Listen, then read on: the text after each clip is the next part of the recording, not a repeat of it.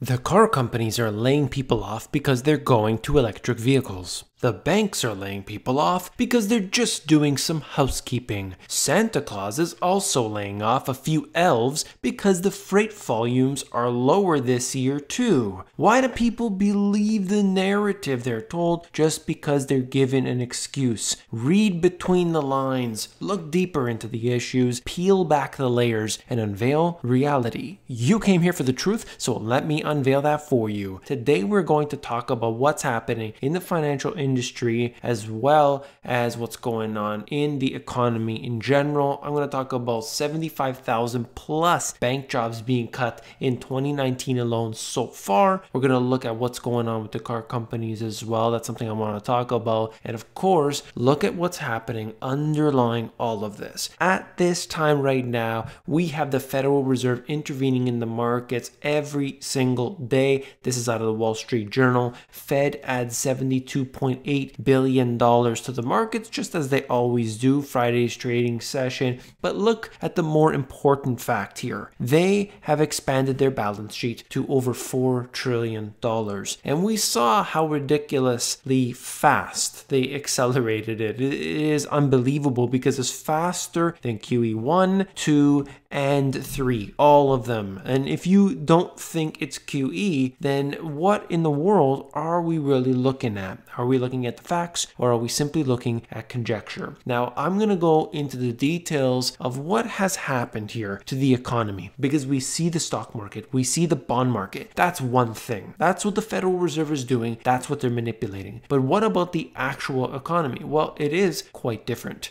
Banking unions in Italy have asked the government to prevent implementation of the 8,000 job cuts planned by the country's biggest lender, UniCredit. This is just one of the banks that have decided to axe some workers. And we're looking at not just a few, but this happens to be one bank. Now, I get reports all the time coming in from all different sources, including my subscribers, and I want to thank each and every one of you for always making me aware of what's happening. Thank you very much. I think this is one that one of the subscribers was telling me about, because there's, in fact, so many. There's no shortage of this type of information, that's for sure. Now, this happens to be 9% of this particular bank's workforce. That is significant considering the fact that this is apparently the best economy ever. Even in Europe, we have seen the stocks, how they have risen somewhat since their low point at the beginning of the year, and there should be no reason to have to lay off anybody at this moment, and yet they all seem to be doing it. Now, from Bloomberg,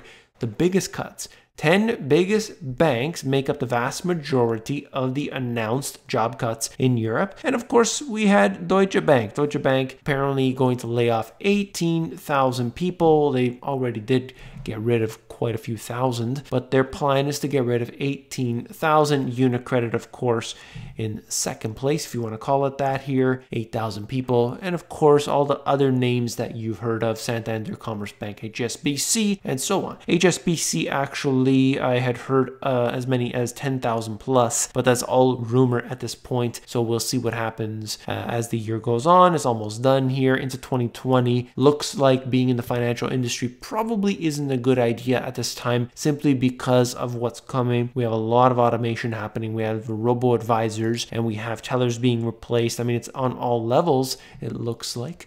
Global bank job calls top 75,000, and they're referencing UniCredit obviously as being one of those. This just shows you what's going on at this time globally, not just in Europe, but of course on a global scale. Now, it's important to note here what they suggest, where negative interest rates in Europe and a slowing economy force lenders to slash costs. This is arguable, of course, although of course, I do agree with it. But why in the world have we engaged in such reckless policies, and yet we are still pushing the narrative that things are okay? If you have a crisis, that's fine. You deal with the crisis, okay? I don't agree with the way that they do so, but at least you deal with the crisis. And then once it's finished, you shouldn't need any of these support mechanisms. You shouldn't need the stimulus where they're putting it. You shouldn't need to create these ridiculous ridiculous policies that they've put in place on all levels. Negative interest rates, are you kidding me? Look at the failure that Japan is, and here we are today around the world pushing that same business. Big mistake as far as I am concerned. Now looking at this, you could see in a pie chart the breakdown. 63,000 of those are in Europe, so the vast majority at this time being in Europe. However, North America also over 6,000. That is a significant amount as well. European banks have disclosed the higher number of targeted job cuts. I want to see where this goes actually, because 2020 could in fact be the year where they cut a lot more. And again, we're not even supposedly in a crisis and they are cutting a significant amount. Look, even North America, 6,000 jobs in this industry at a time in which we are being told this is the best time ever. That's really strange as far as I'm concerned. Head Start, US bank staff levels stabilized after the 2008 crisis while Europe bled. And the comparison here, the white line is the European banks and the blue is US. And you can just see the difference there, just showing you how these two compare. If you want to see all the numbers and the dates and everything, you can see that for yourself if you pause the video. Looking at this is just more information, talking about UniCredit, talking about the banks, but there's some more points I wanted to note. At the very bottom of this page, they had something hilarious to mention, which I wanted to just quickly touch on. It isn't all gloom though, as firms seek to add jobs to update their technology and improve compliance. Now this here, updating technology, usually depends on what they are doing. It is heavily connected to robo-advisors. Robo-advisors is extremely important these days. I've noticed that basically all financial companies have talked about this. The robo-advisor is something that they are striving for. They're really trying to push for it. And ultimately, it's an easy change for these companies to do in the long term. It's just trying to get the customers involved in it, trying to get them to accept it. That's the only difference. When you go into a bank, largely what happens is that you go to speak to the financial advisor, they click 3 or 4 buttons asking you 2 or 3 questions, and you are basically put into the same funds everybody else is. Anyway, I was once told by a financial advisor many years ago what my risk tolerance was, and while I sat there pondering, he suggested it doesn't really matter anyway and click the button for me. Now that shows you that you can simply do the exact same thing on your end. You pull up the app or you pull up their website, you click 3 or 4 buttons, and that's it, you're invested. Now this is quite an embarrassment as part of, we're supposed to be trusting these individuals with our money, and of course that's something that you have to judge on your own. I won't say any more. Bank failure in New Jersey is nation's 3rd in a week. And the only reason I mention this, it's a very small bank, but because we always have this happen, there are always banks failing. And of course, what usually occurs in the financial industry in general is that they are taking pieces of, you get this asset and you get those assets, and we're going to take your trading guys and you're going to take the back office and we're going to fire this group of people. We don't want them. And simply picking and choosing which parts will go to which companies. And of course, generally there is no losses as far as depositors are concerned. Okay, that's what happens. This is simply a matter of a process that occurs on a fairly regular basis, more often than you would know. This is just showing you that internally, despite all of the games that they've played with fractional reserve banking, banks can still fail. Banks can still have problems. They are rotting at the core, and this is exactly why they go into these derivatives and other dangerous financial casino gambling they get themselves into.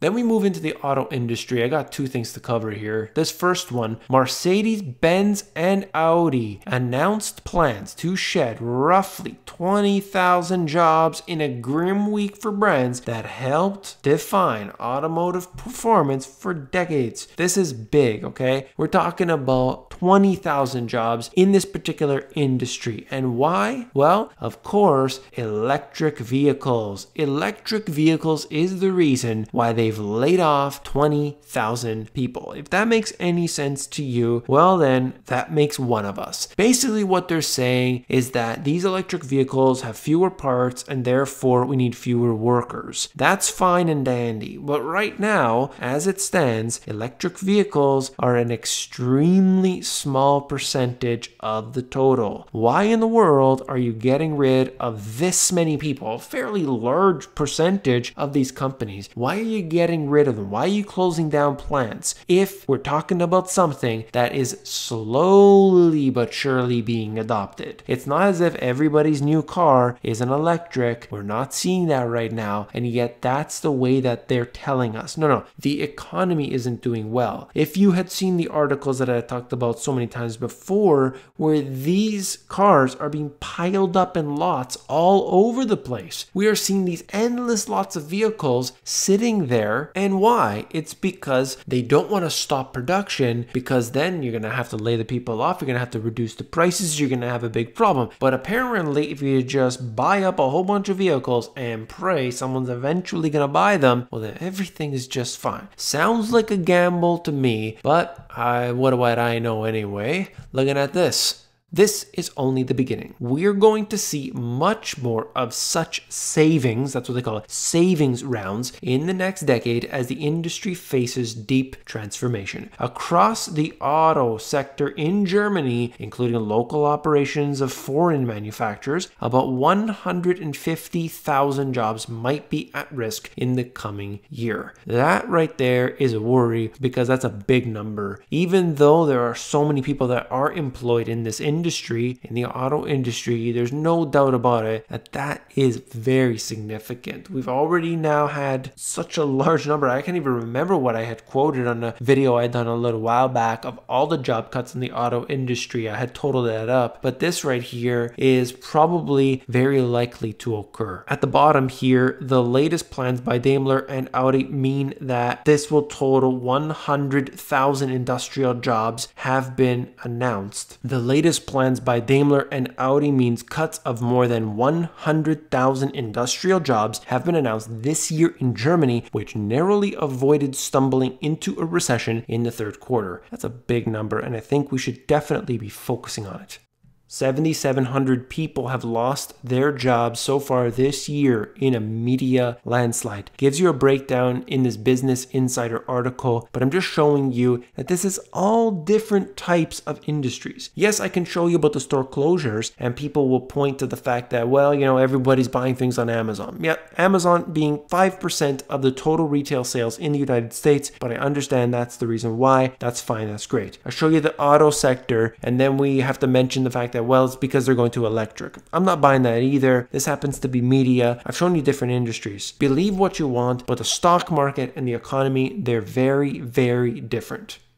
They keep quoting this ridiculous number. I mean, it's an embarrassment. Every time I see this, it is so ridiculous, and it's basically like getting spit in the face. The unemployment rate currently, right now as it stands, as the BLS likes to report, the U3 number, okay? Remember that when we say unemployment, we're talking about the U3 number. That is, as of December 6th here, we're looking at 3.5%. 3.5% we could see since the financial crisis. It has moved down and down and down. It's been great, hasn't it, right? Because you would think that this is a good sign of a healthy economy, and of course that is. However, during this period of time, we have seen an increase in the amount of people working 2 and 3 jobs. And that shows you that there is a deep need for people to work more hours. Now, does that skew the statistics? Well, of course it does. And you have a lot of individuals who are actually technically below the poverty line, but they don't show up on those statistics. And why is that? Well, they can't actually make ends meet. They're working those 2 and 3 jobs, still can't pay for everything. They're heavily in debt, but technically they're employed, so everything is all good. Now, that U3 unemployment rate is something that should be ignored. I see it being quoted all the time in the comments section, and I feel nothing but pity. Looking at this next one really quickly,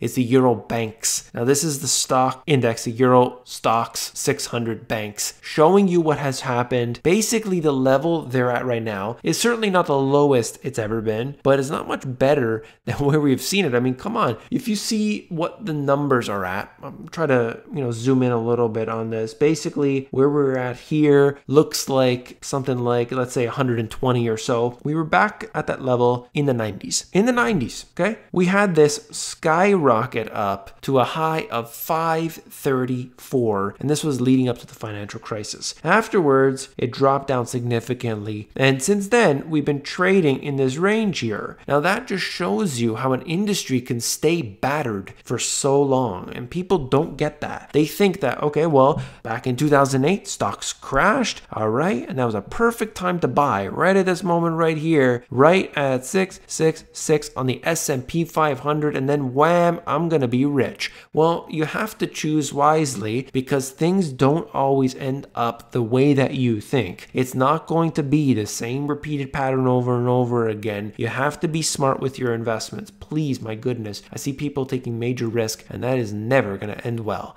If you want to keep an eye on what's happening, you can check out dailyjobcuts.com. I really like this site, something that I pay attention to often. If you want to support me, hit the thumbs up button on the way out. You really have no idea how much that helps. If you want the best e-course that is available on Amazon that's actually free, well then this is it, okay? It teaches you step by step how to sell on Amazon, the AmazonGPS.com. If you want the financial education you were not taught in school, these two books have everything you need. I talk about the foundation, the history, the asset classes. I actually get into reducing your expenses, self-sufficiency, so much more. Check them out at the link in the description if you want the audiobook that's available at themoneygps.com. Wait a second, don't go anywhere. Have you seen this video? If not, click on it. I'll see you there.